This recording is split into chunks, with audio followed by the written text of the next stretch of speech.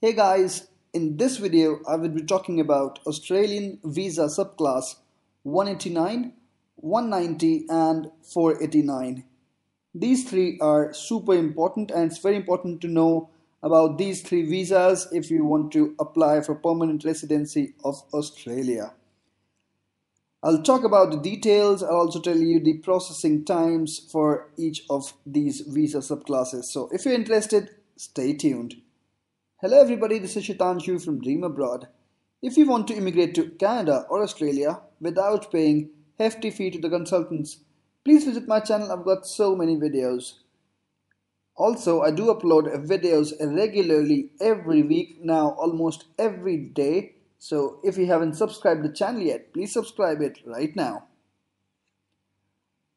Okay, before I begin this video, let me tell you about the other video, which was the Australian PR step-by-step process. I uploaded this video a week ago. If you want to know about the process, what all documents are required, how much time does it take, so the holistic view of the complete process, you can watch it. You can watch this video. You can visit my channel, or I will also provide the link to this video in the description box. There's the other video also, which was about the eligibility. So if you want to check out the eligibility, you can check that out as well. Right, so I'll discuss all of the three visa subclasses one by one. Let's talk about 189 first of all, which is also called skill independent visa. Now, this visa is for candidates who don't have any sponsorship for a state, territory, employer, or a family member in Australia. The selection for this visa is done on the basis of your skills, experience, profile score, since it is a point-based visa. Now let's check out the eligibility criteria. To be eligible, you must have a relevant occupation, which must be listed in the in-demand occupation list. You should also have a suitable skills assessment for the occupation, meet the points test marks of 65 points. Minimum 65 points are required now. You must be under 45 years of age, have competent English, and be invited by the Government of Australia to apply. Now, the processing time for this is around 9 months for most of the applications. So it generally takes around 6 to 9 months. This is the general timeline. Okay, now let's talk about the next visa subclass, which is 190, which is also called skill nominated visa. This visa allows skilled workers who are nominated by an Australian state or territory government.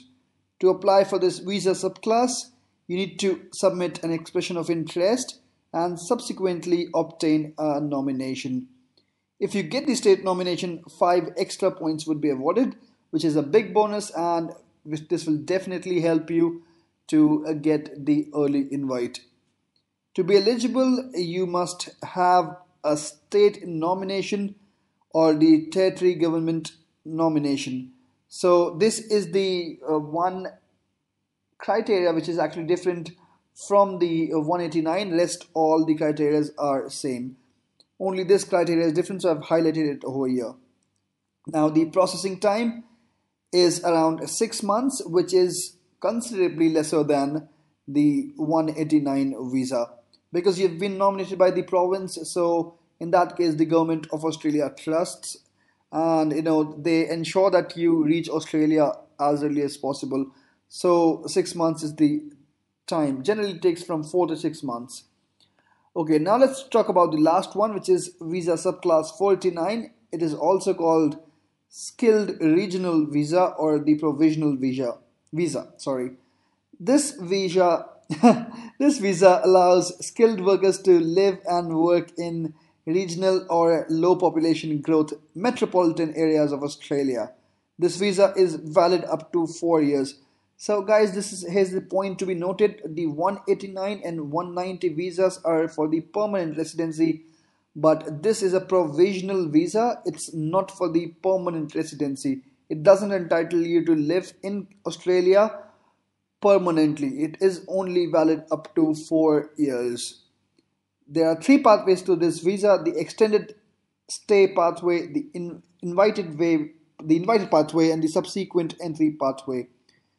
Now let's check out the eligibility criteria, which will actually explain these 3 points as well. To be eligible, you must hold a subclass 475, 487, 495 or 496 visa. So if you have any one of these visa, you can get the extended visa 489, which is the extended stay pathway, or you must be nominated by a state or territory government agency, or be sponsored by an eligible relative. So if in case you're sponsored by a relative, in that case it would be an invited pathway.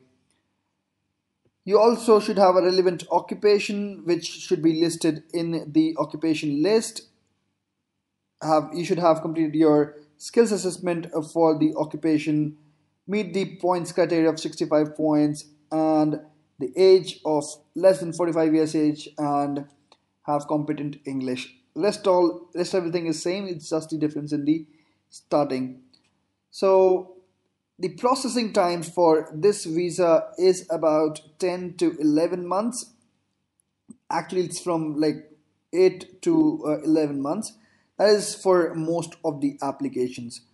So guys, hope now you know a bit more about these 3 visa subclasses. I would make videos very in very near future, in a detailed video for each of these visa subclass, explaining what are they all about, what are the details. So this was just an overview for these 3 visa subclasses. I hope that this video was helpful for you.